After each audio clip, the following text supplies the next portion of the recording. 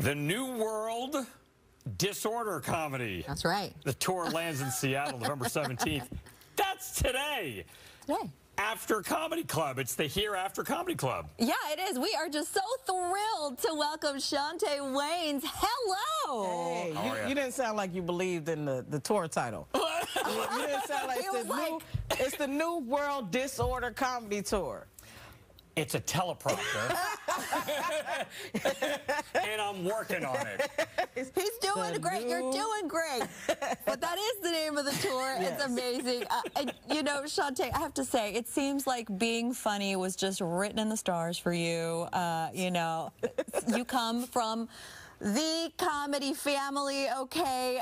You have to tell us, what was it like growing up a Wayans? You know, it was interesting in the early days. We got to grow up before the fame and then go into the fame. So, you know, it was really great to grow up in a 2-bedroom apartment with 2 grandparents, 10 kids, wow. 3 grandchildren, and have to figure out where you're going to sleep at night. Yeah, that sounds complicated. Under gunshots. Oh my goodness! But things got better, I think. No, absolutely. I mean, listen, I say this. We're like a basketball team. You know, you got your starting 5. You got the 6th and 7th. You might be able to, have some luck with the 8th, and then once it starts going down, they just become the water boy or the water boy. Oh no! So that's how I like to describe the family. Yeah. Wait a second. Where does that put you? Oh, I'm. You're starting 5. No, now you're I'm the like 6th man. 6th, 7th. Yeah. Okay. We get tapped in more. You know, the starting 5 is getting older. So they're starting to need. They need to just break. Like any other team. Exactly. They're aging out. Right. So they need new blood. Right. I got it. Yeah. So you're on tour now. Yes. What can people expect from you? Well, the New World Disorder Comedy Tour is basically a comedic take on this new world we're living in, and us navigating together through this new space that we're in. With technology, with cancel culture, with everybody, marriage, like relationships are different and all those things. So it's just taking a new take on where we are right now. Do you find it hard in this particular atmosphere, if you will, of telling a joke where people will get extremely, either everybody's sensitive or they're overly sensitive, and you're like, for the love of God, you're coming to a comedy show, back off. I mean, look, I just posted something that got it's a little over 2 million views right now. And the level of people being upset with the joke and then people getting the joke, it's very different, and it's difficult. It's like, if you wonder why your favorite comedians aren't touring, it's because it's not fun anymore. You know what I mean? So it's like everybody's trying to figure out this new space, and I never thought I would be saying the words of my mother or my grandmother, which is like, this new generation this new generation is doing too much, you know what I mean? But I feel like we're in that space right now, and it's really hard to do stand-up, but I think a lot of people out there are still receiving it.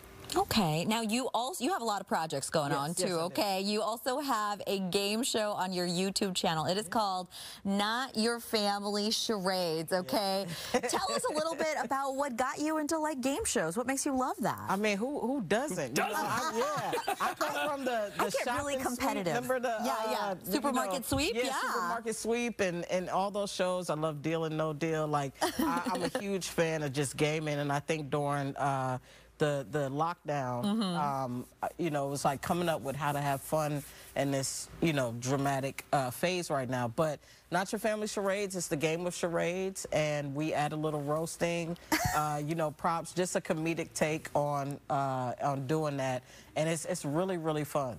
Yeah. Awesome. So you've got the name. Obviously, you've got the name, but you actually started in the industry as a production assistant. I did. So you grew up in the industry, you've got the name, you started as a production assistant. At what point did you go, it's my turn? Oh. Funny thing was, one night I just went to a comedy club and I saw stand-up, and I went home and I thought of these 2 jokes. I went back to the open mic the next day, and they asked me to come back for the later show. And that was just like it was a voice that I felt like I didn't have.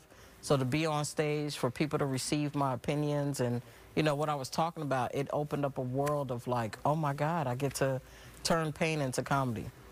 And speaking of that, you talk about life struggles, whether it's relationship or any sort of human struggle you're going through, with a tone of humor. So talk to me about whether you feel that's a bit of a superpower. I mean, life can be hard, and a different perspective is important. Yeah, absolutely. Well, you know, being an advocate of like mental health and, you know, addiction and you know, LGBT, I think it's important to award yourself of being a survivor, you know what I mean, and healing and so forth and so on. And I think, you know, I get it, certain things are just not funny, but it's a healing process for myself, and it also connects me with fans because they come to me and say the same thing. There's a lot of pain out there in the world, and I think humor and love is like the answer.